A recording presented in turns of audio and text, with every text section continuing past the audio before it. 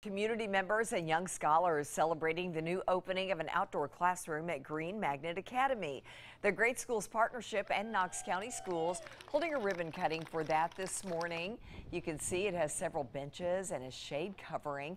This classroom made possible by donations from around our community.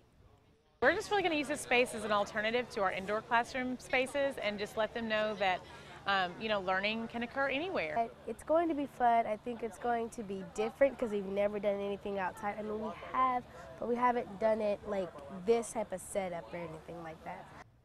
Gosh, it's beautiful too. The school has already been using the classroom.